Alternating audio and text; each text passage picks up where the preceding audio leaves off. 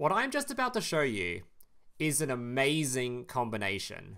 Oh, come on guys, you know I had to do it. So I'm not exactly sure how I ended up making this video in particular, considering I was originally planning to just make a pure amazement video, but I'm kinda glad I did, considering this deck list had an absolutely insane win rate, and at one point, I was even on a 9-game win streak.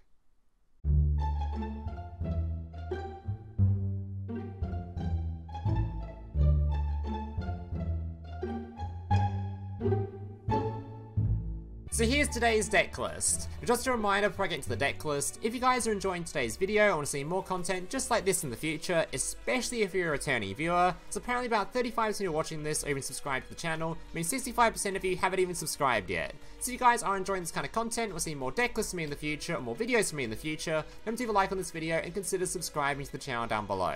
Alright, let's jump into this list.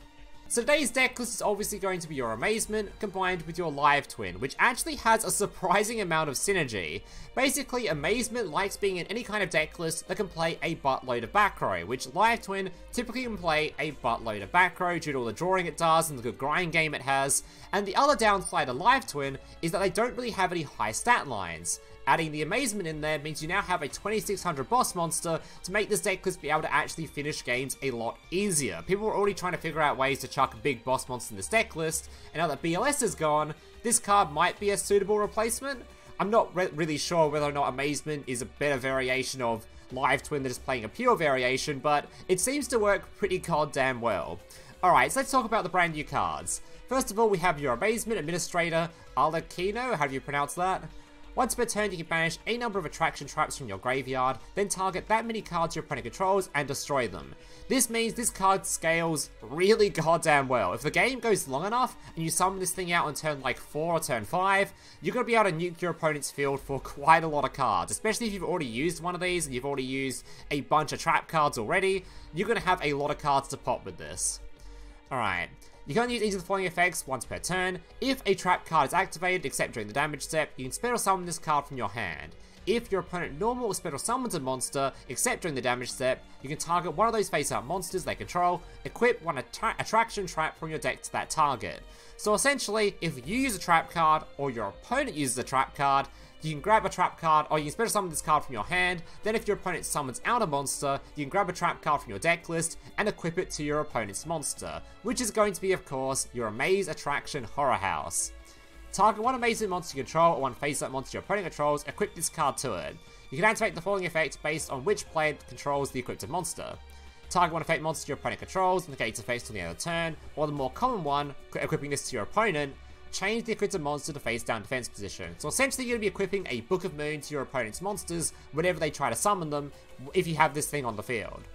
Alright, and the final new addition to this deck list is of course going to be the quick play spell card, Amazing Time Ticket. Pay 100 life points, apply this effect, depending on whose turn it is. If it's your turn, you can add an Amazement card from your deck to your hand, which is literally only your boss monster.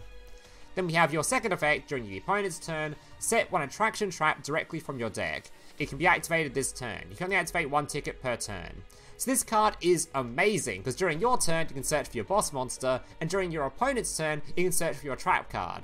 So essentially, if you want this thing to be a searcher for your boss monster, you activate it immediately. If you want it to be used during your opponent's turn to grab a trap card, you just set it. Which is also really good, because if your opponent has like an MST or a Cosmic, and they activate at the start of their turn to remove this ticket, you activate the ticket in response, grab your trap card, and you effectively just wasted your opponent's Cosmic Cyclone. And the reason we're playing 3 of this, only 2 of the boss monster, is basically because if you want to have a better hand, so let's just say you opened the trap card already, you're not going to want another one on the trap card, instead you're going to want your boss monster, so you search for the boss monster. But if you opened your boss monster and you need the trap card, you can use the spell card to search for it instead. So essentially it means you have a card that effectively is both of them, so it's better to play more of the spell card than just to play more of the boss monster, and 3 of the boss monster felt kind of bricky anyway, so I cut 1 copy of it.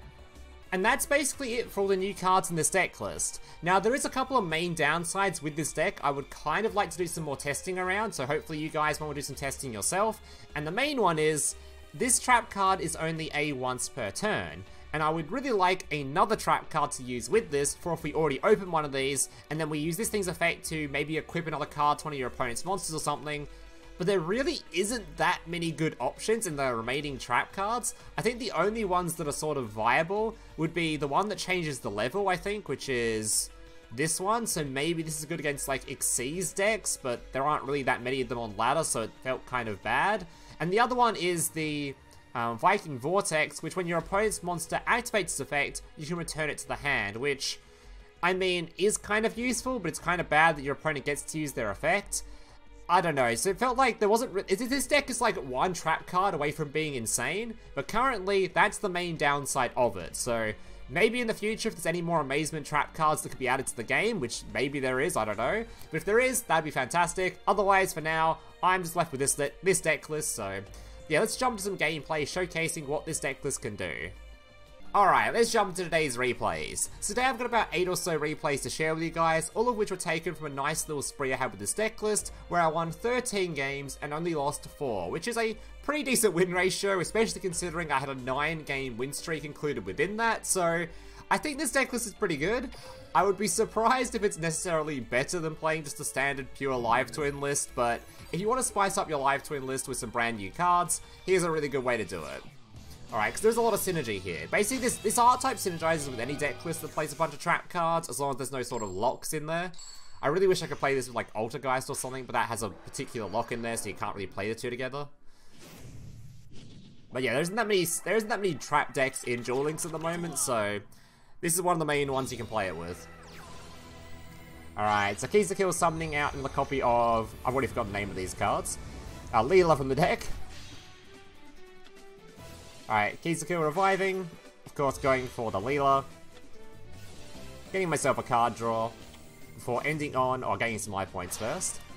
Before ending on just a copy of Ki-Sikil so I can revive during the opponent's turn to pop a card. Activating my search to grab my monster, setting 2 trap cards, and we're good to go. Alright, activates a Cosmic.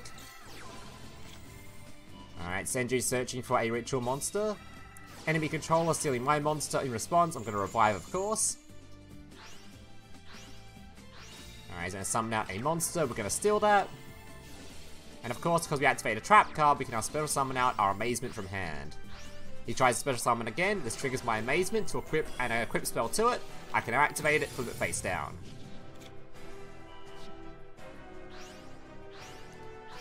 Alright. And from there, he's pretty darn screwed, because I can use any of the stuff I've got in field to just go into a copy of Lil-la, revive, Knightmare Unicorn, or just pop his monster, whatever I feel like doing. There's a billion ways I could finish this game here.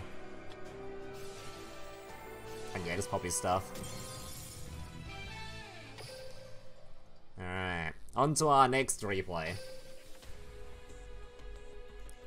Yeah, I think this deck list is, I don't even know if it's going to be better than pure Amazement. Like, pure Amazement also wasn't that bad, but I haven't spent too much time with it. I don't even know how I ended up building this deck of all things, why I went for this one rather than just playing a pure Amazement list, but I don't know, this looked kind of fun. It turned out to be pretty decent of a combination. Alright, once again making the Ki-Sikil, getting a revive, going into our Lil-la, so I get a card draw. I think the ratios for this deck list might not be perfect yet. I think I'd have to try a few more games to sort of adjust things a little bit. I was thinking maybe I cut one more of the live twin monsters from the deck. There were a lot of hands where I opened multiple live twin cards and it feels pretty bad. Alright, uses his Decatron, or yeah, before he activates this thing's effect, I'm obviously going to revive my card, because otherwise he'll negate this one, which is going to be worse than if he negates the pop effect. Times the back row, gets to pop it. You're going to enemy controller, steal his monster before he can pop it. Which is great, because then I can actually use it to banish a card from his graveyard. Alright, Lil-la revive, or special summon. Now Lil-la revive. He then decides to remove a bunch of cards from my graveyard, which was interesting, because I could still just keep comboing.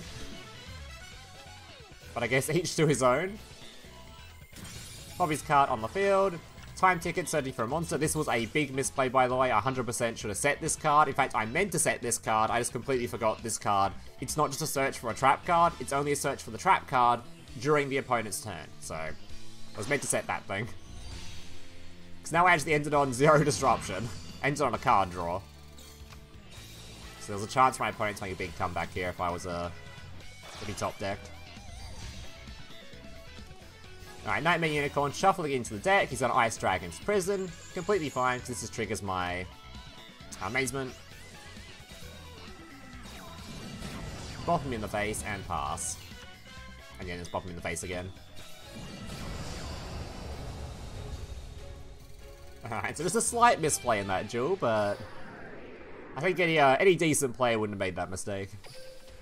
I'm just a complete dumbass. Alright, up against a Yubel player.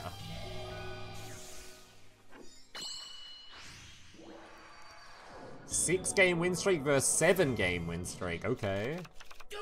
We've got a matchup. Yeah, because I think like hands like this seem to be fairly common. So I'm thinking maybe I cut one of the live twin monsters, whether that be blue or pink. Cut one of them maybe. Run extra back, or I'm not sure. Maybe that's being a bit too so I already had a decent win rate with this deck. Maybe it isn't worth cutting. Maybe just take the occasional brick. I don't know. Alright. Lil-la reviving, going for a copy of my Ki-Sikil. Reviving again, targeting one of the back row. Hits the Super Poly, which is kind of nice. Forces him to use his discard. Yeah, I used to think this Super Poly thing, I used to think was like really terrifying. But the more I think about it, when your opponent Super Polys you, discarding in Duel Links feels so bad because now he's relying on top decks. Otherwise, he's completely screwed. Like if he top decks like a Yubel or something, it's alright. But alright, so the Super Poly really isn't that scary.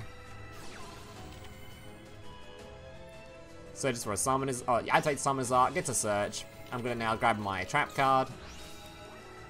Not gonna use it just yet, though. Miracle Contact does absolutely nothing. Reviving during main phase, popping a card, Book of Mooning his monster. Summoning my card in response. He bombs Trap Holes it, doesn't really matter.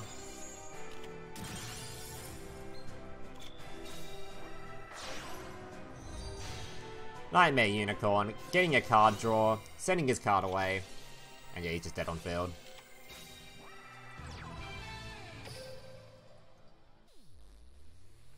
Alright, on to replay number 4.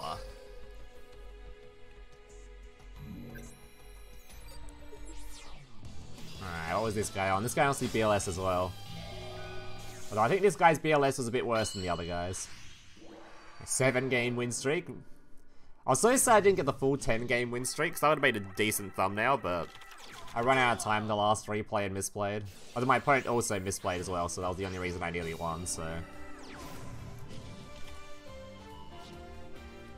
Alright. So, fairly shitty opening hand from this guy. But thankfully for him, we're playing Live Twin, and we don't do anything that looks even close to an OTK. Especially when we're not playing any of the BLS stuff. Which can't really be played with Live Twin anymore anyway, if you want to play a decent back row. Alright, Lil-la reviving, of course, giving us our card draw. 3 trap cards, which was pretty good. Plus 2,000 life points. Alright. Activating Super Soldier Ritual, getting a Ritual Summon, summoning a BLS. I'm going to now take control of that for myself. It's now my BLS, triggering my card to special summon itself.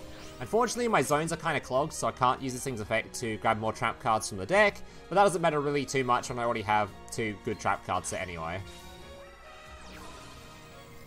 Revive, popping a card, flipping his card face down.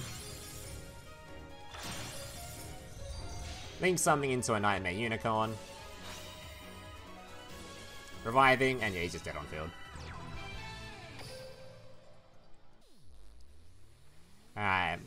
This was the final game from the win streak phase, I think. This is the 8th win. Or the 9th win. Okay, so this is the 9th win.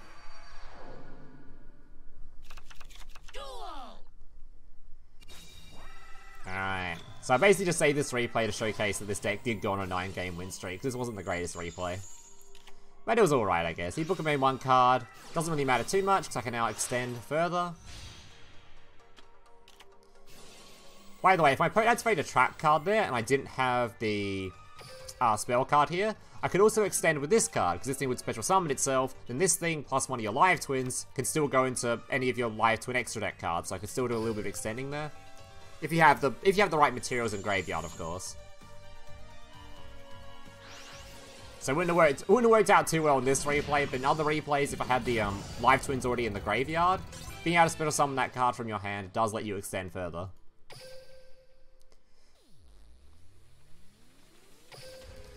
Yeah, the live twins being able to summon themselves off just generic monsters, which is why you use Crackdown in this deck list, is just so nice. It means extending with them can be really goddamn easy, even through quite a few disruptions. Alright, so straight after my 9-game win streak, I nearly demoted with this deck list. Went into small loss streak and nearly demoted. But we didn't, so we move and we keep going. Alright, of course, Lil-la revive, card draw, you know the drill. Gaining some life points, making my Ki-Sikil, setting 2 trap cards with my Amazement in hand. Alright, popping one on the back row before his turn ends. Going for another Ki-Sikil to then revive to pop another one on the back row. And as soon as he activates another trap card, of course, it triggers my Amazement. My Administrator to slam himself on the field. Also triggers his Poltergeist Multi-Faker, which I am immediately going to try and steal so he can't bounce a card to hand. He has Spoofing, which is a little bit annoying, but doesn't really matter too much, because he actually has, well, nothing left. Yeah, searches for his Concrete, which is going to do absolutely nothing, because it requires an Altergeist card on the field, which this thing is not an Altergeist card. So if as soon as I remove this thing, it's just a loss for him. Yeah, Knightmare Unicorn. Get off the field, and he's a goner.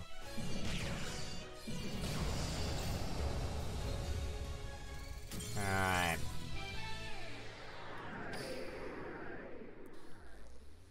Alright, where are we up to? I think we're up to this guy, I think.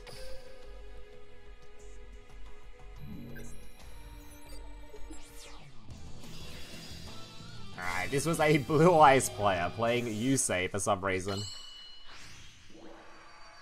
Yeah, not sure about the Yusei tech going on here, but maybe just leveling characters or something.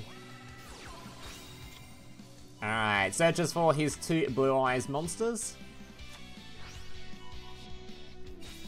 Summons the alternative, summons the other card, goes for his Spirit of White. Oh, sorry, Spirit Dragon, not Spirit of White, that's the other Blue Eyes monster. Lil-la, revive. Ki-Sikil, revive, targeting his monster to pop it. This will force him to swap it over now, which means I can now use Econ, steal it, and then link it off. Econ's so good in this deck list. For the same reason like Crackdown is, and again, just linking off using generic monsters is so goddamn good. So his monster now becomes my monster and becomes a Ki-Sikil. 2 trap cards and a thing set. Or 1 trap card and a thing set, and I think it turns into a trap card.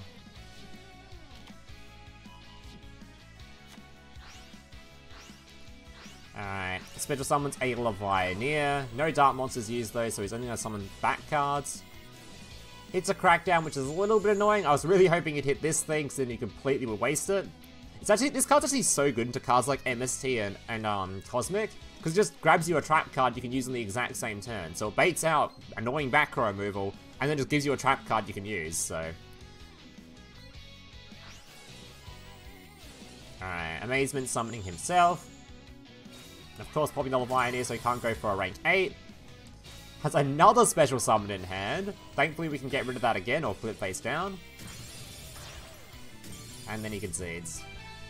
Now, I think if he was playing the other Blue Eyes skill there, he could just normal summon the last Blue Eyes in his hand. And probably would have won that game, so. Yeah, maybe consider swapping back to the correct skill.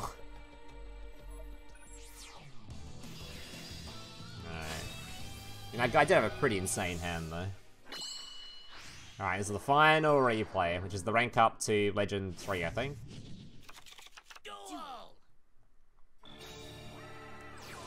Alright, Lil-la reviving, going for the Ki-Sikil. Reviving again, ending on the Lil-la. So ending on the Ki-Sikil. Alright. MST being used. Unfortunately, once again... Oh no, I didn't have the spell card set, never mind. Alright, now I completely forgot. For some reason, my mind completely blanked. And I forgot this thing's a main phase effect, of course. So I was like, I'll just wait to battle phase to use my effects. And missed out on using the Ki-Sikil to revive to pop one of the back row, which is very dumb. Don't do that. So yeah, I missed out on popping a back row here because I'm a dumbass. At least I don't lose my Ki-Sikil, so I can still revive during this turn. Popping a Book of Moon. Lil-la being activated, summoning for a card draw. Going for a Knightmare Unicorn, making sure to co-link it for a nice little draw. He's going to Warning Point me, which is completely fine, because this thing can be summoned from hand.